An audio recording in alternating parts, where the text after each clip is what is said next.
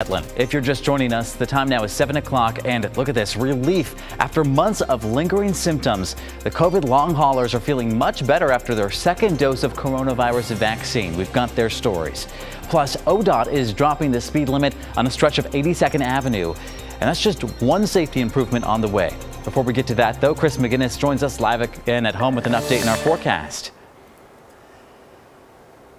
Good morning, Galen. Hey, I thought I'd give a shout out to one of our viewers over in Central Oregon, Kathy Weisgerber, snapping this gorgeous photograph earlier this week of the sunset from her place over near Crooked River Ranch, and that's just a spectacular shot. Thank you, Kathy, for sharing that. You can follow Kathy on Instagram at Kathy Weisgerber. A lot of our photographs that come in from our viewers, by the way, amateur and professional photographers alike, give them a follow on Instagram. You might find something that you want on your wall at home. All right, from that to this live picture from Yaquina Bay in Newport, where it is cloudy. We had a few breaks in the clouds earlier this morning, but the clouds are certainly going to win the day, not only at the beach, but probably here in the valley as well. We've got a few light rain showers off the North Oregon coast, a few snow flurries up in the Cascades above about 5,000 feet.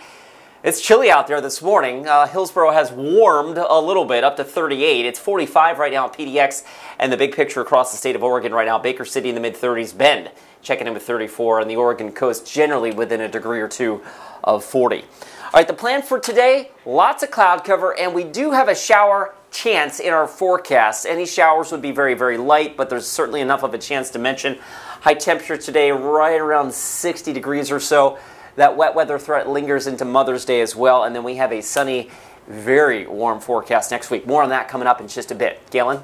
All right, Chris, see you in a few minutes. Thank you. Well, 2 shots in the arm may be the relief COVID long haulers have waited months for. Some people dealing with those lingering symptoms report feeling better after getting vaccinated. That includes one of the first Oregonians we spoke with battling long COVID. Here's our Morgan Romero. A long, treacherous year. A previously healthy marathon runner, COVID-19 wreaked chaos on Jennifer English's body and life. I'm just still exhausted all the time. No treatment helped until she got the COVID-19 vaccine. It was a no-brainer for me. Of course, I was a little concerned as to how I was going to affect my body. She read posts in a long hauler support group that some survivors felt better after getting the vaccine. Others felt worse. At that point, I would try anything to feel better. Shot 1 wiped her out. All my symptoms came back. It was like I was in the first few weeks of getting COVID. But 9 days later, she improved. Was starting to feel like I was living again. English says she had back pain after the second shot, then quickly bounced back, feeling even better. No exhaustion. Tachycardia was gone. Leg spasms were gone. I was sleeping through the night finally. That was 2 weeks ago. I'm probably at 70% now, which is amazing. While the virus left long-term damage, English feels more like herself. I've been out in the garage. I made a table and, set up my backyard for summer with lights and everything. So I've done more in the last 3 days than I have in the last year. Researchers around the country are looking into why any of the vaccines might help long haulers like English. Dr. Eric Herman, head of OHSU's long COVID program, says some patients report feeling worse, but most feel the same or much better after getting the second dose. There's no peer-reviewed data specifically yet to prove that. But there are some theories, there are some ideas. One is a reservoir of virus lingers in the body and the vaccine helps find it. Another could be that maybe this helps to refocus or sharpen the immune system to COVID or some of the COVID fragments. And then there's also an idea that this could potentially reset the immune system. Dr. Herman says long haulers have a hyperactive immune system. And it's creating an autoimmune process. So perhaps the vaccine is resetting the immune system to be more regulated. He encourages long haulers to get vaccinated to protect themselves and others. And so does English. It's a blessing. It's my blessing. I'm able to get up and help my kids and make them food and everything else. And I almost feel like, life is starting to finally get back to normal and that I have hope now. I'm holding back the tears right now. Morgan Romero reporting for us there. Now, Dr. Herman also says there's no evidence or data yet showing one vaccine helps long haulers more than another. All right, well, the Oregon lawmaker who's charged with letting violent demonstrators into the state capitol now says he has COVID. Republican State Representative Mike Neerman told a conservative radio show he has a severe case, but he is on the path to recovery. He He faces official misconduct and criminal trespass charges, accused of opening a door for protesters to enter the building back in December. Both charges are misdemeanors, and Neerman is expected to be in court next week. The lawmaker did not say anything else about his diagnosis on the Lars Larson show, but he did say he believes mask mandates should be voluntary. The Clark County Fair is being canceled for the second straight year. This is video from the fair in 2017. The decision to cancel this year is based on several factors, as you can imagine. A recent increase in COVID infections, safety concerns for volunteers, and rules that limit how many people can attend. The Clark County Fair plans to return next year, though, on August 5th. The Vancouver Police Department is looking for a company to supply it with new body cameras, including in-car and dash cameras. The city is looking to vendors to help kick off its new program and provide training for officers. Police Chief James McElvain says they want to increase transparency and safety for officers and the public. Proposals are due no later than Wednesday, June 2nd at 3 in the afternoon, and the city hopes to have the program up and running by next spring. New safety efforts target a dangerous corridor in Portland as well. ODOT says it wants to drop the speed limit along 82nd from 35 to 30 miles per hour.